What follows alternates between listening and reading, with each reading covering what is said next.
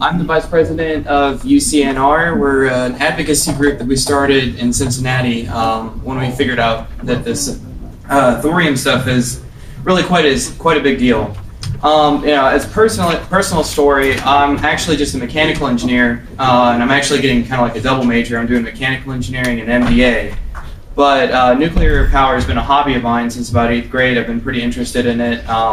Especially just because it was interesting. It was science. You get to learn about the fission. So I've kind of read up on it and the light water reactors. I'm not going to claim to be an expert at this, but so what our group is primarily really responsible for at our school is it's just basically a multidisciplinary group that's trying to kind of promote the lifter on campus. We're trying to get other people because we don't have that many nuclear engineers. We do have a pretty nice nuclear program, but we just don't have that many nuclear engineers.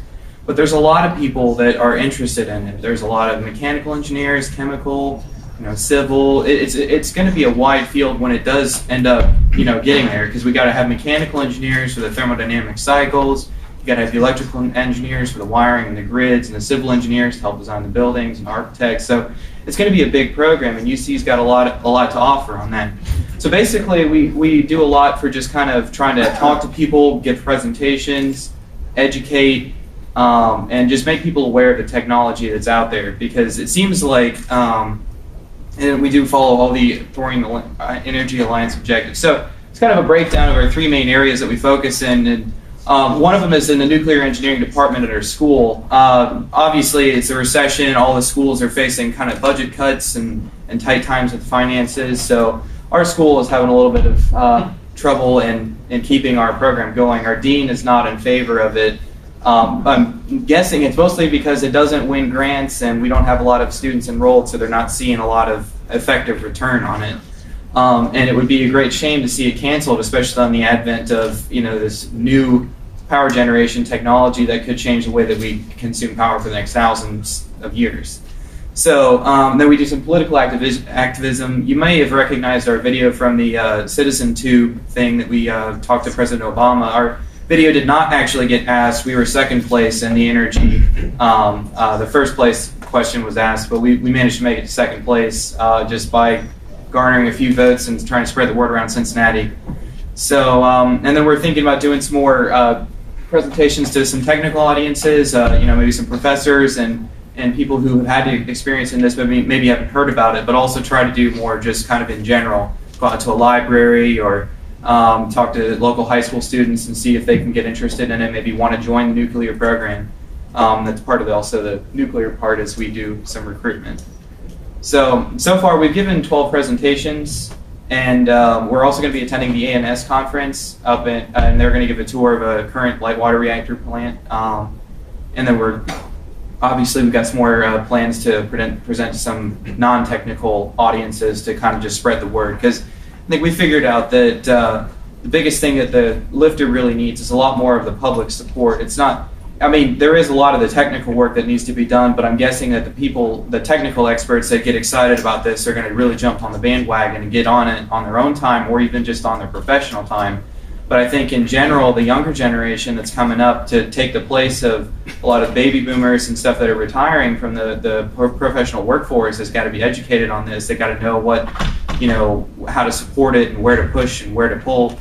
So, and yeah, we're thinking about trying to start up some mailing campaigns to congressmen and the DOE and other important factions within the government to see if they can get interested in if we have enough people sending letters. And then our group, the nuclear engineering program at UC is pretty interesting. We've got a cobalt-60 irradiation pool and 10% at Fermi's Chicago Pile 1. We actually have some of that stuff, and we have some pretty distinguished nuclear professors that do some work either on the side or full-time as nuclear. And we've also approached the assistant dean and some of the nuclear engineering faculty about the lifter, and they seem interested. For the most part, it's been either positive or somewhat indifferent. So maybe that could be just attributed to the fact that they're already tenured and they're not really looking to do too much more new research, and they're kind of set in their ways. But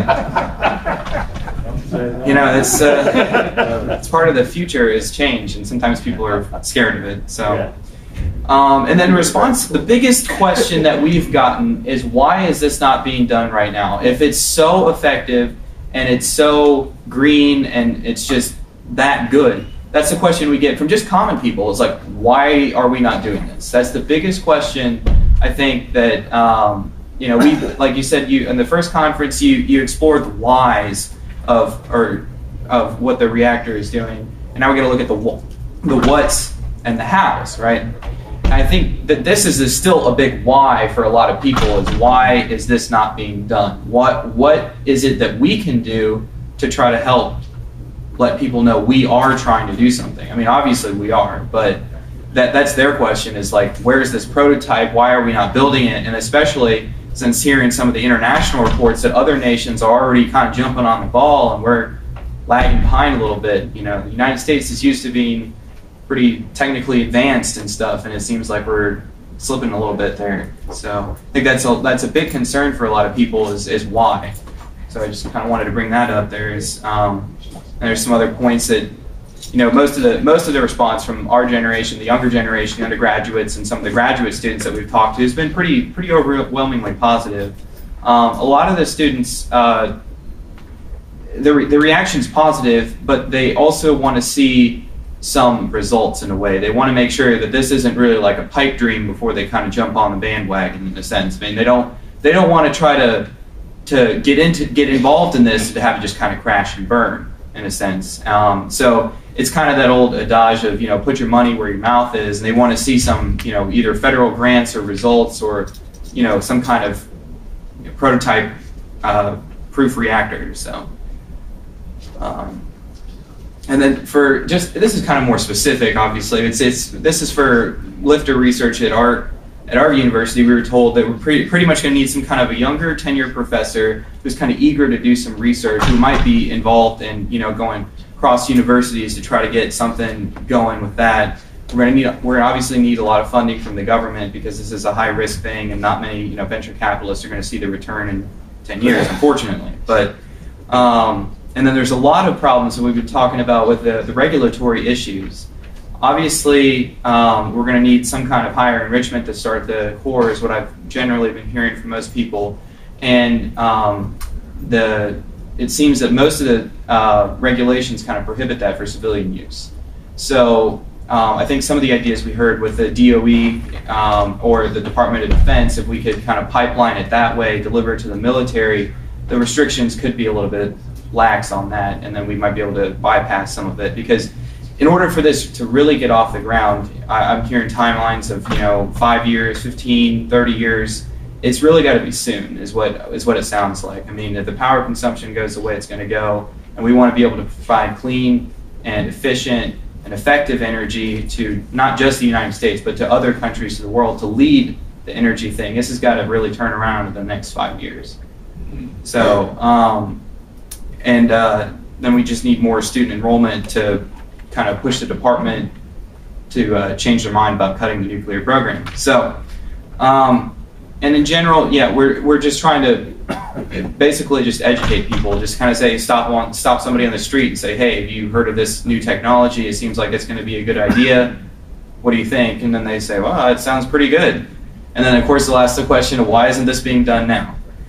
Another interesting point here is we talked a little bit with one professor about the energy supplier for Cincinnati is Duke Energy. 90% of the energy that's supplied to Cincinnati is coal.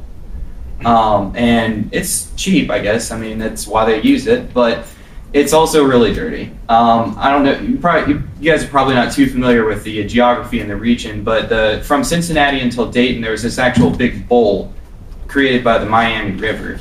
And it's pretty nasty air in there. I mean, I don't know what the smog index is compared to other cities, but it seems like every time I leave the city and I go somewhere different, the air is a lot cleaner. So it seems like it would be an interesting step if we could possibly partner with an energy program or energy company in the local area to try to create one of these newer reactors in the area to help with the pollution and just help with the energy costs and stuff like that. So that's basically it, and we want to give special thanks to Robert Steinhaus for sponsoring our flight out here. So.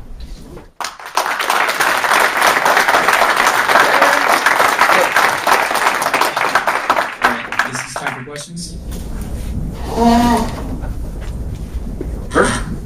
First of all, I just want to commend you guys so much for what you've done. I think you are doing exactly what needs to be done, and you.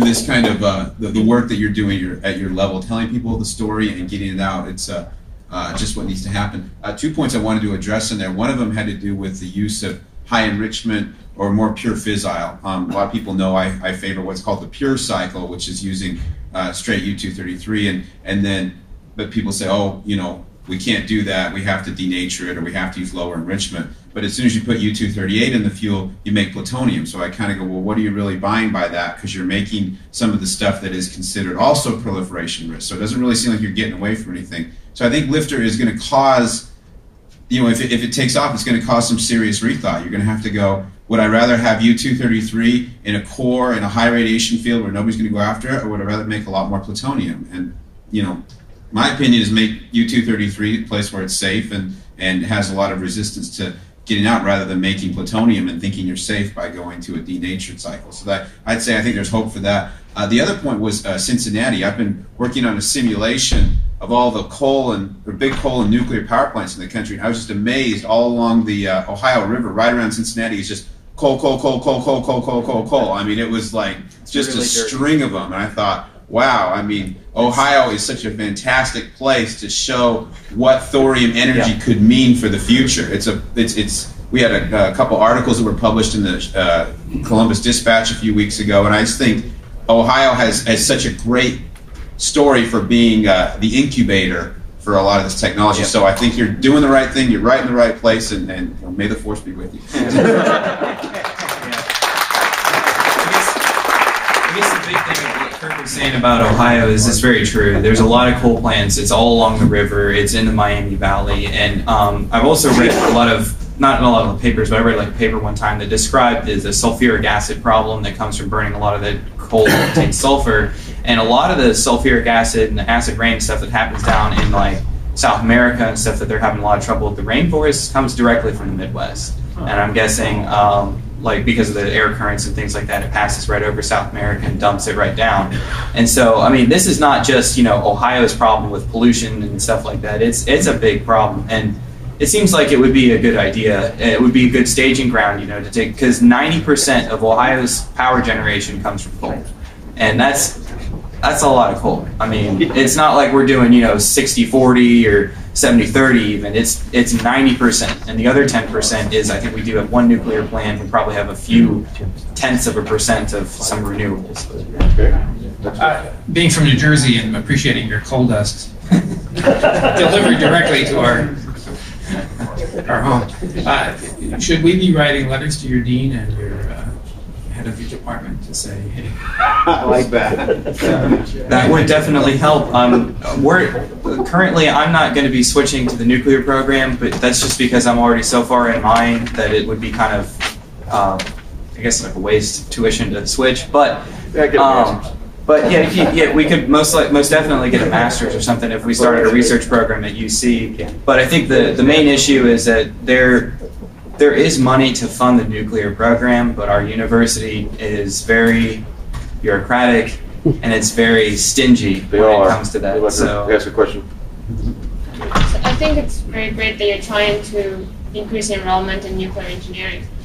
But also, have you looked into trying to introduce a topic of engineering nuclear engineering within other engineering majors, such as discussing with faculty, set up an interdisciplinary energy course that discusses nuclear along with solar and wind and all the other renewables, or you've mentioned civil and mechanical and architecture. Have you talked to any of the professors in those departments to include nuclear in the conversation of energy and engineering in general? We did speak with the assistant dean about some of the nuclear courses and stuff that are offered, and he was saying that they're going to kind of cut down on them. But I think what you're getting at is kind of what we're driving at as well, is that we're trying to look for a way to get people from cross disciplines interested in this.